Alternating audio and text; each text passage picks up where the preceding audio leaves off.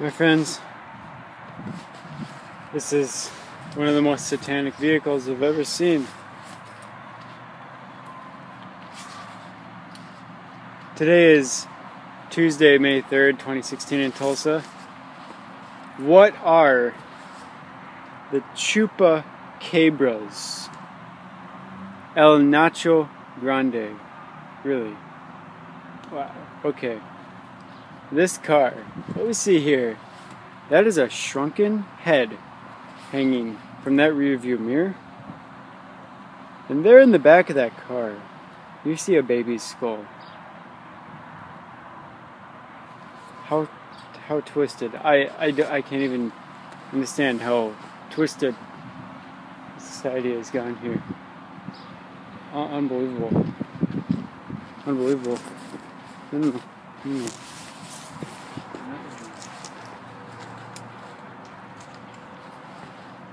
My friends, we need Jesus. We need Jesus. I mean, I know we need Jesus, but oh my gosh, it's this bad. It's this bad. My friends, if you are considering killing your child, or if you have already made the decision to do so, please know that there is hope in the name of Jesus Christ. He doesn't want you to kill your child. He wants you to choose life. Because Jesus Christ is the way, the truth, and the life. And God will not allow murderers into heaven. Please, we must repent.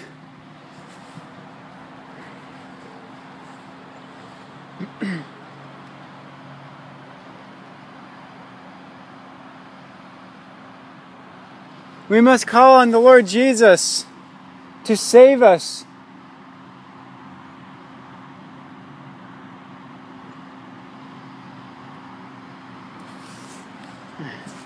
There is a better way that we can choose today.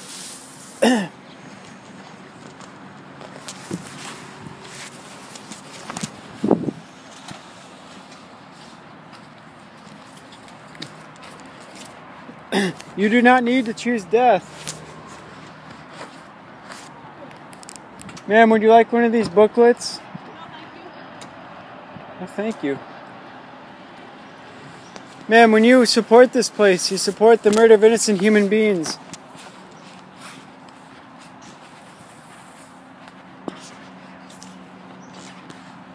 Ma'am, there is a better way in the name of Jesus Christ.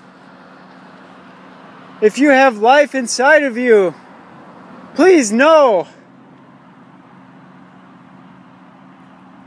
that Jesus Christ does not want you to murder him.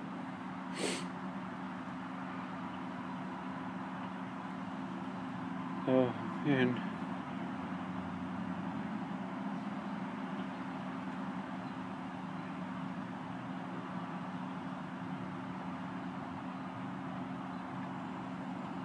This is the fruit of the world, folks.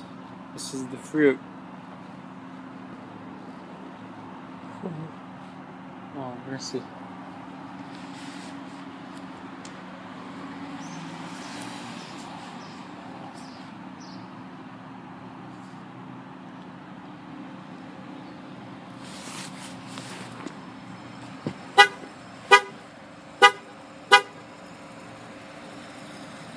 There's a better way that you can choose.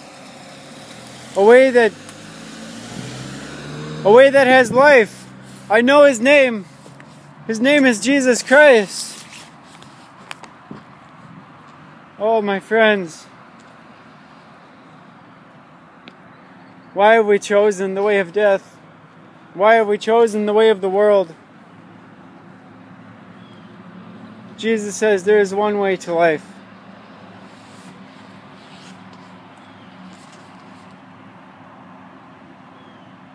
And his name is Jesus Christ.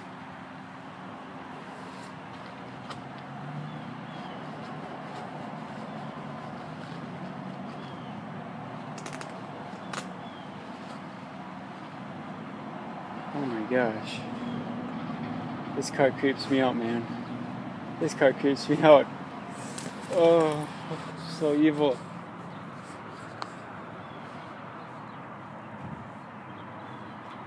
Oh my gosh.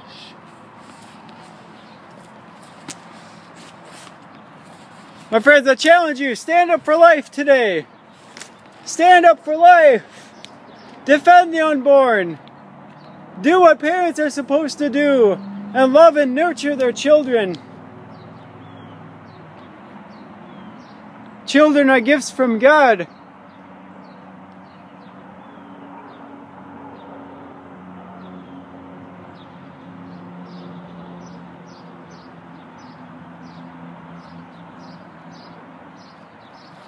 Jesus Christ wants you to choose Him, my friends, because He is the way, the truth, and the life.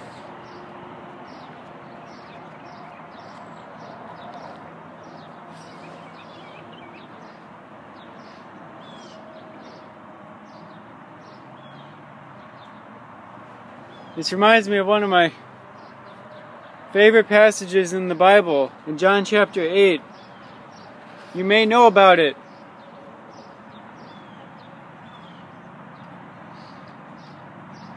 Jesus encounters the woman who is caught in adultery. And the Pharisees wanted to stone her.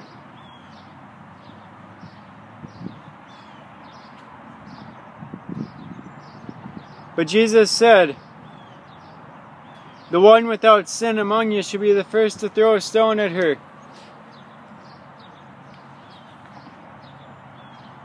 And when they heard this, they left one by one, starting with the older men. Only he was left with the woman in the center. When Jesus stood up, he said to her, "Woman, where are they? Has no one condemned you?" She said, "No one, Lord." He said, "Neither do I condemn you," said Jesus. "Go, and from now on sin no more." Then Jesus said, "I am the light of the world. Anyone who follows me will never walk in the darkness, but will have the light of life." He said, "Go and sin no more."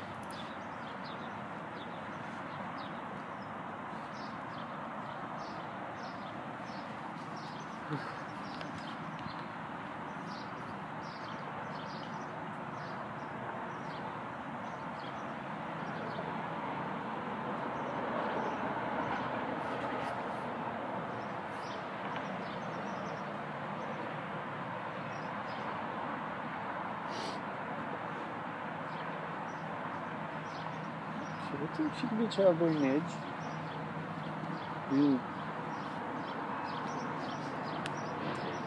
Why would she be here?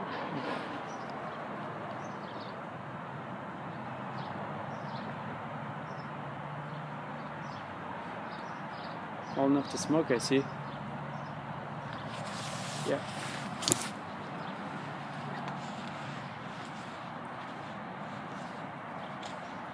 Ma'am, if you are here to kill your child or to support the killing of a different child, please know that God hates the hands that shed innocent blood.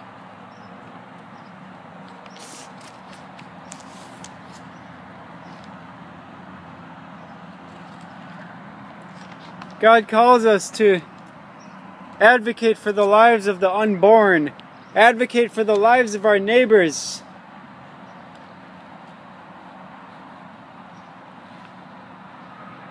But what are we doing? What are we doing for our neighbors? What are we doing for them? Are we leading them to the slaughter? Are we ignoring their needs?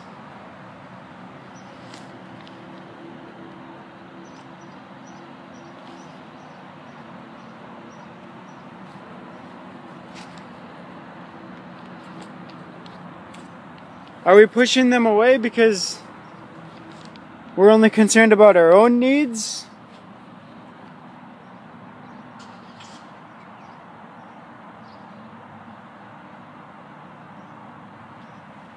My friends, God calls us to love our neighbors as ourselves. Did you know that?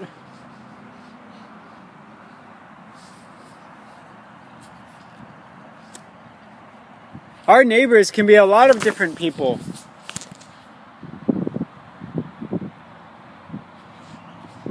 Our neighbors can be our unborn neighbors. It can be our brother or sister in need of food. A brother or sister in need of shelter. Or other kinds of affection. And when they call out, how do we respond?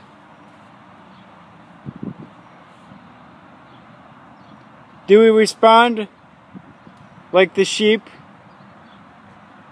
that Jesus talks about in Matthew 25, where we attend to their every need? Where we give them food to eat, we give them water to drink, we clothe them, we take care of them, we visit them.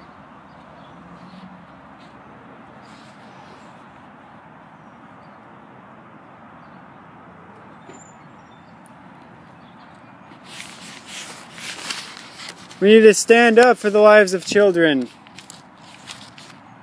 Sir, stand up for life today. Be a man. Defend life.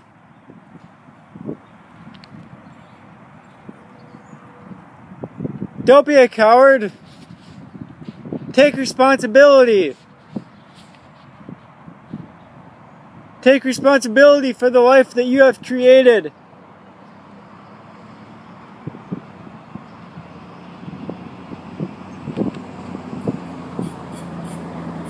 God has given us the gift of making children. How we have so abused this gift in this country. This country is an enemy of God.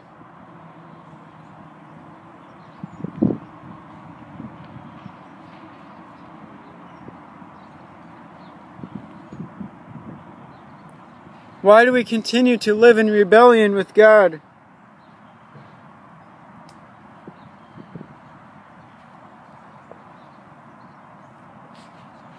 Do we not know that if we love our soul life, we will lose it? And if we hate our soul life in this life for His sake, we will gain eternal life.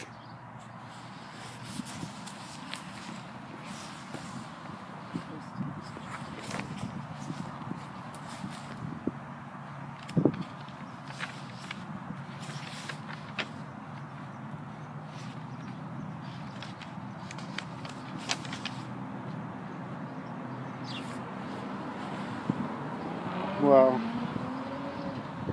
Oh.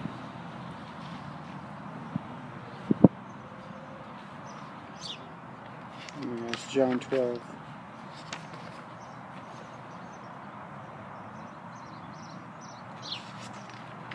John 9.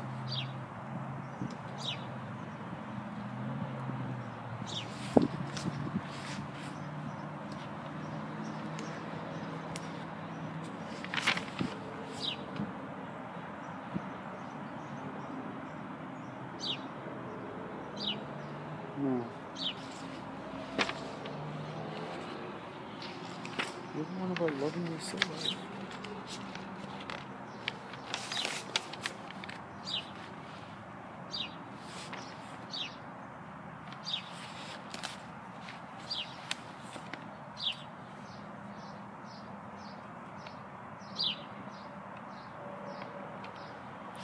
John 12.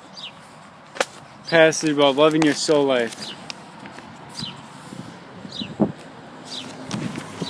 Okay, my friends, I'm going to read John chapter 12. It says, 6 days before the Passover, Jesus came to Bethany where Lazarus was, the one Jesus had raised from the dead. So they gave a dinner for him there. Martha was serving them. And Lazarus was one of those reclining at the table with him. Then Mary took a pound of fragrant oil, pure and expensive nard, anointed Jesus' feet, and wiped his feet with her hair. So the house was filled with the fragrance of oil. Then one of his disciples, Judas Iscariot, who was about to betray him, said, "Why wasn't this fragrance sold for 300 denarii and given to the poor?" He didn't say this because he cared for the poor, but because he was a thief. He was in charge of the money bag and would steal part of what was put in it. Jesus answered, "Leave her alone. She has kept it for the day of my burial. For you always have the poor with you, but you do not always have me." Then a large crowd of the Jews learned he was there. They came not only because of Jesus, but also to see Lazarus, the one he had raised from the dead. Therefore, the chief priests decided to kill Lazarus also, because he was the reason many of the Jews were deserting them and believing in Jesus. The next day, when the large crowd that had come to the festival heard that Jesus was coming to Jerusalem, they took palm branches and went out to meet him. They kept shouting, "Hosanna! He who comes in the name of the Lord is the blessed one, the King of Israel." Jesus found a young donkey and sat on it, just as it is written, "Fear no more, daughter Zion. Look, your king is coming, sitting on a donkey's colt." His disciples did not understand these things at first.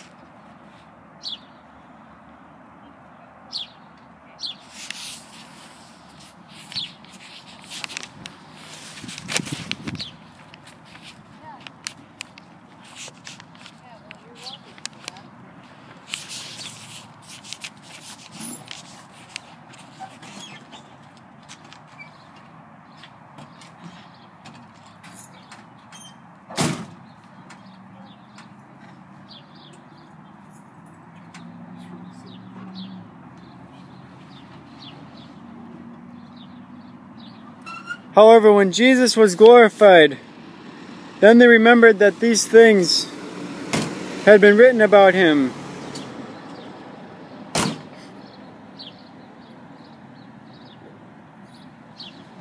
And that they had done these things to him. Meanwhile, the crowd, which had been with him when he called Lazarus out of the tomb,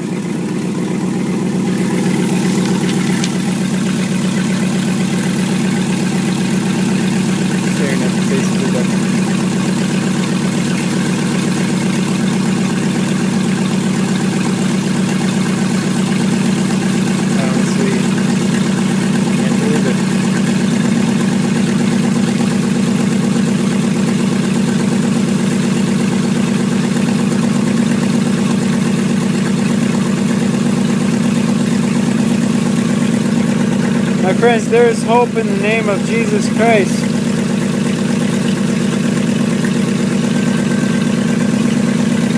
He wants to give you eternal life today.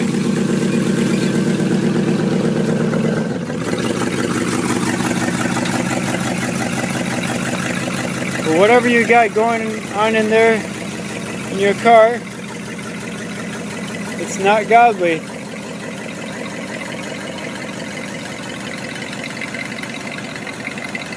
What is that?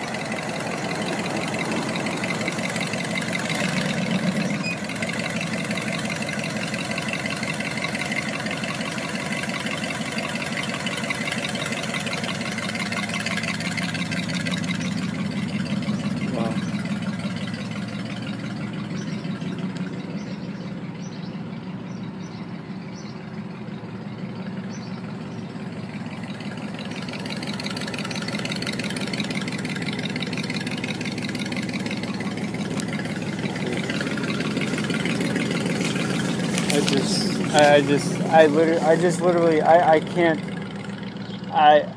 I can't. I don't even know, like, I didn't even really think about how people could get that evil, that far away from God, with these satanic symbols in their car. Oh my gosh, I don't even know, you know? Why would people worship such a thing that is so ungodly? It blows my mind. Oh my gosh. We need Jesus. Seeking anything that does not include Jesus is death. Oh. Oh Lord, please. Jesus. Oh, please save us from this evil world, Jesus. I'll continue reading John 12. His disciples did not understand these things at first. However, when Jesus was glorified, then they remembered that these things had been written about him, and that they had done these things to him. Meanwhile, the crowd which had been with him when he called Lazarus out of the tomb and raised him from the dead continued to testify. This is also why the crowd met him, because they heard he had done this sign. Then the Pharisees said to one another, "You see, you have accomplished nothing. Look, the world has gone after him."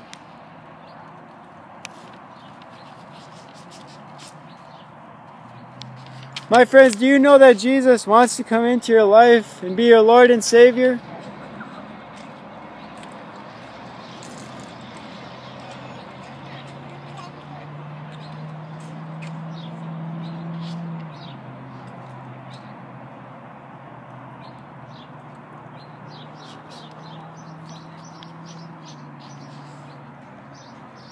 There is one way to life, and his name is Jesus Christ.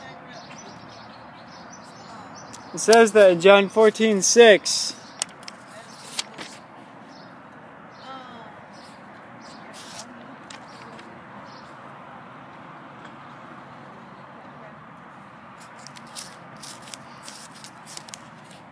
Did you know that Jesus calls us to suffer for his name?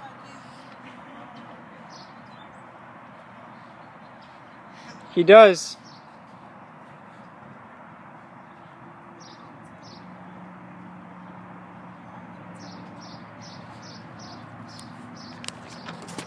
I would like to tell you about the life-saving power of Jesus Christ.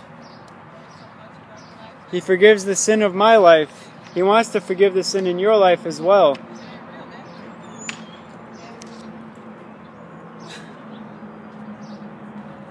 My friends, if you have been here to support the killing of an innocent human being, please know that there is a Savior who wants to forgive you.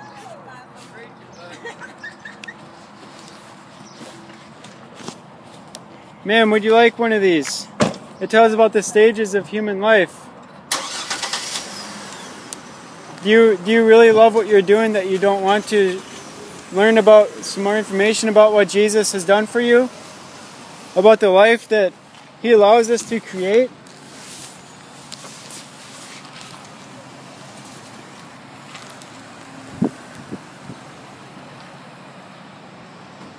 Some hard hearts here today. Stone hard hearts.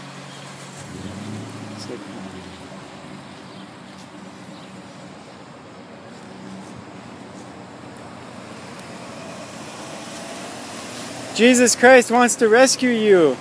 He wants to rescue you from your life of sin and give you eternal life.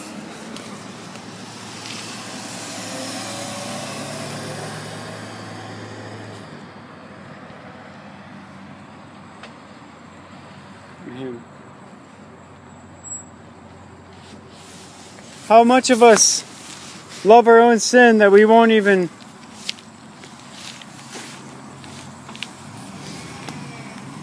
consider turning to Jesus? Yeah, you sure can.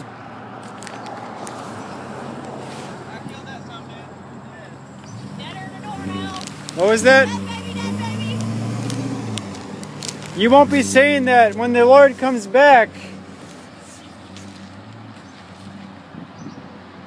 What an evil society that we live in.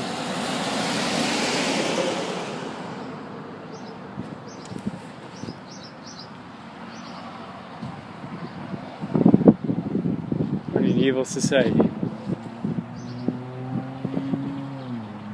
A society that mocks dead babies, glorifies our choice to have abortions, choose things other than Jesus. Pretty sad. Pretty sad indeed. The further we drift from Christ, the closer we drift to the end times. Well,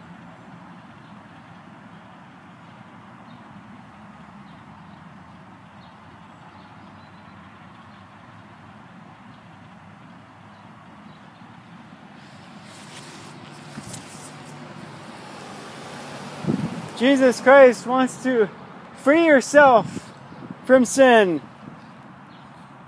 He wants to shed light on your life and willingly come to Him and confess your sins so that He can forgive you from all unrighteousness. My friends, please turn back from the slaughter today. Jesus wants to forgive you, but you must come to Him in repentance and desire to know Him more as your Lord and Savior. Please, we plead with you.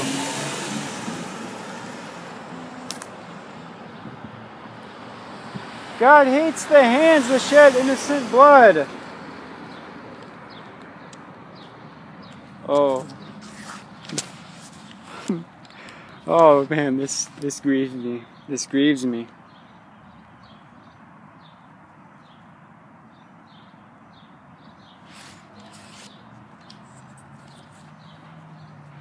My friends, do you know that God will not allow murderers into His kingdom?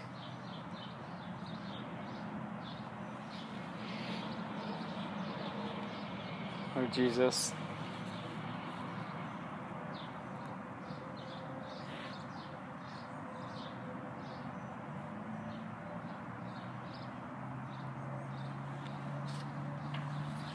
Woe to those who celebrate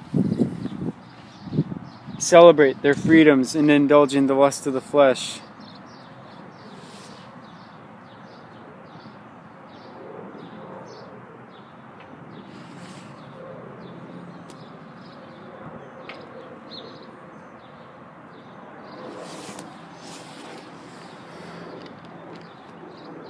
Lord, how long will you allow us to keep on transgressing your word?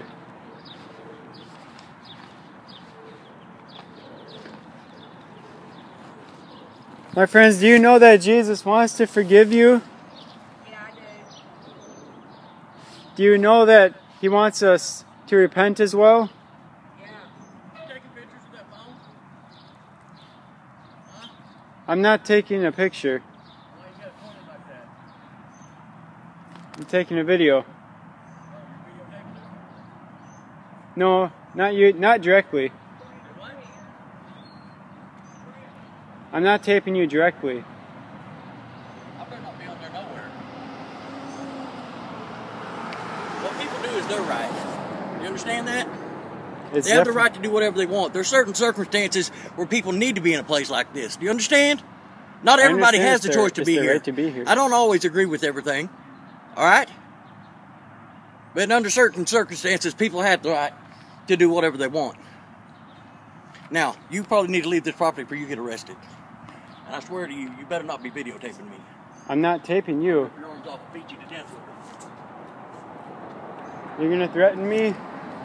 I'm loving my neighbors, sir. You're videotaping me, yeah, I'm going to threaten you. You have no right to do that. I'm not taping you directly. I'm loving my neighbors. My neighbors are being murdered here.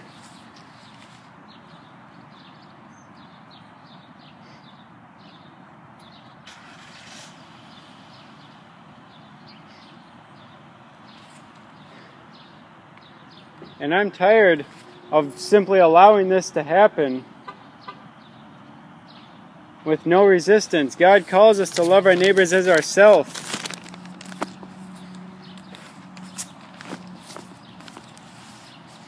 He says no murderer will inherit the kingdom of heaven.